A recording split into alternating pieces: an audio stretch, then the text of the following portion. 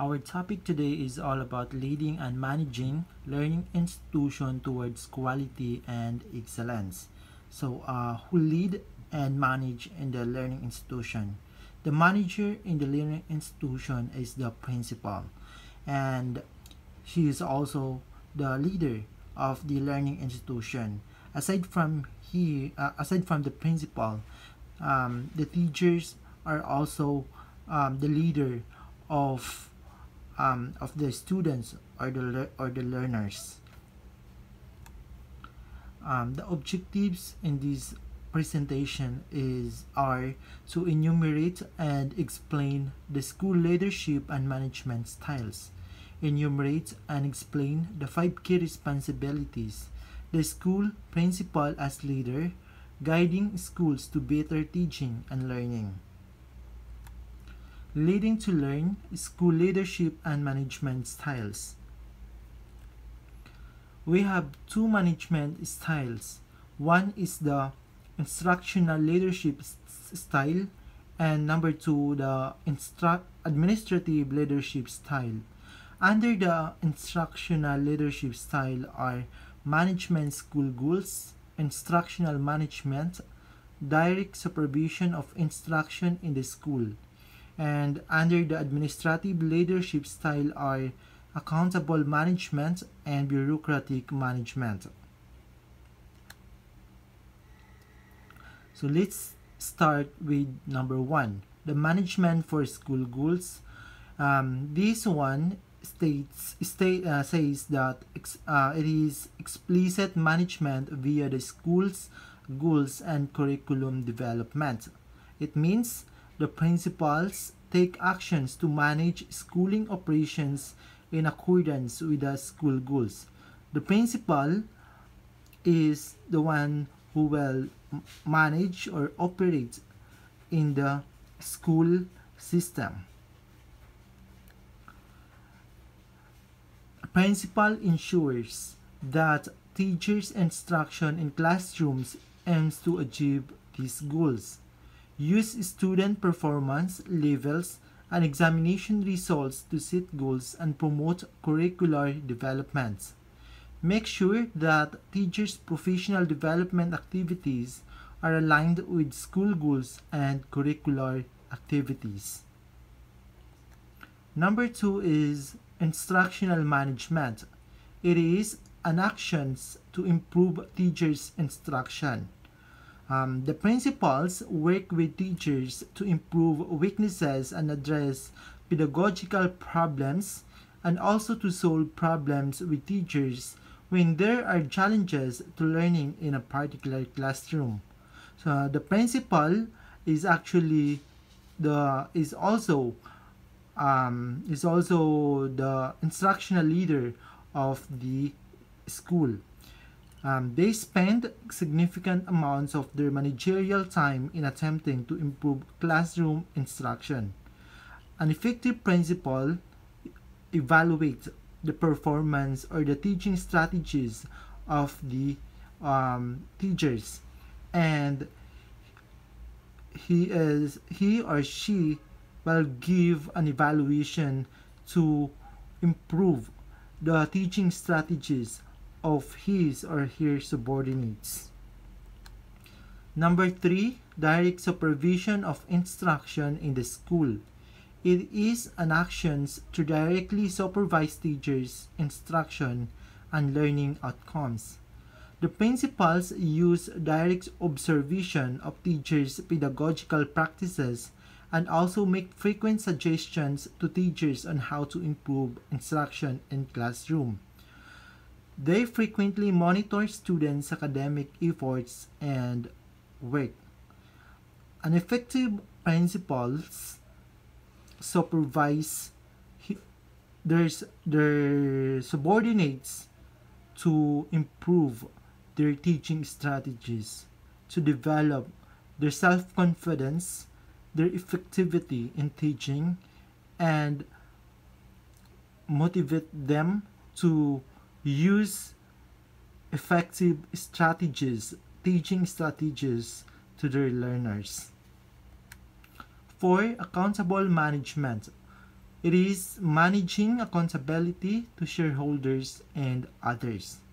Their role is to ensure that ministry-approved instructional approaches are explained to new teachers and that all teachers are held accountable for improving their teaching skills.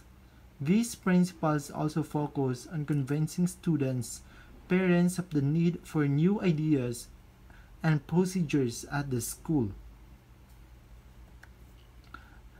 The last one is the bureaucratic management.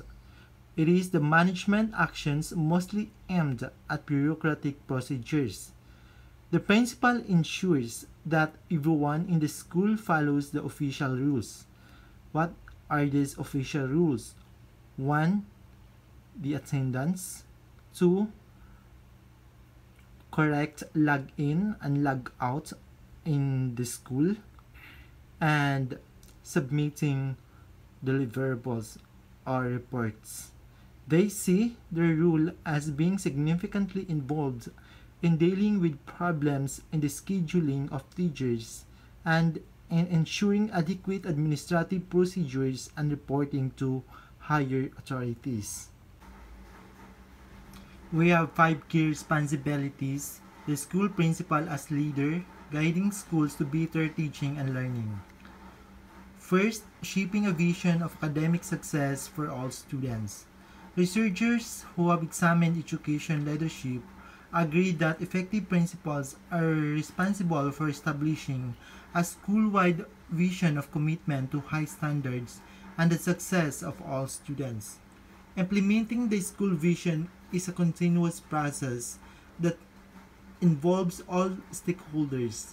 The principal's responsibility is to communicate, inspire, and invest stakeholders in the vision, as well as to create systems that support vision implementation. 2. Creating a climate hospitable to education. Effective principals ensure that their schools allow both adults and children to put learning at the center of their daily activities. Such a healthy school environment characterized by basic life safety and orderliness, as well as tangible qualities such as a supportive, responsive attitude toward the children and a sense by teachers that they are part of a community of professionals focused on good instruction. Principals play or create a culture in which students are known, cared for and respected as individuals. School should be open to people and their ideas. 3. Cultivating leadership in others. Principals play a major role in developing a professional community of teachers who guide one another in improving instructions. When principals and teachers share leadership, teachers' working relationship with one another are stronger and student achievement is higher. So it is very important that a principal must build, or a principal should build a good relationship with her subordinates in order that they can work together in achieving the vision of their learning institution. 4. Improving instruction. Effective principals work relentlessly to improve achievements by focusing on the quality of instruction. Leaders must become intimately familiar with the technical core of schooling, what is required to improve the quality of teaching and learning.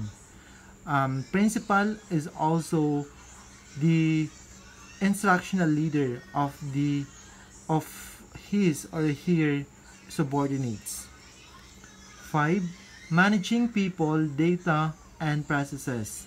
In the great scheme of things, noted one researcher's report, schools may be relatively small organizations, but their leadership challenges are far from small or simple. Effective leaders need to make good use of the resources at hand.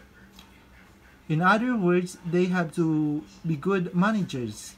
When it comes to data, effective principals try to the most from statistics and evidence, having learned to ask useful questions of the information, to display it in ways that tell compelling stories, and to use it to promote collaborative inquiry among teachers. So, for processes, there are 6 key steps or processes that the effective principal takes carrying out his or her leadership responsibilities. 1. Planning. 2. Implementing. 3. Supporting. 4. Advocating. 5. Communicating. And 6. Monitoring. So that's all for the PPT or the PowerPoint presentation for the managing and leading in the learning institution.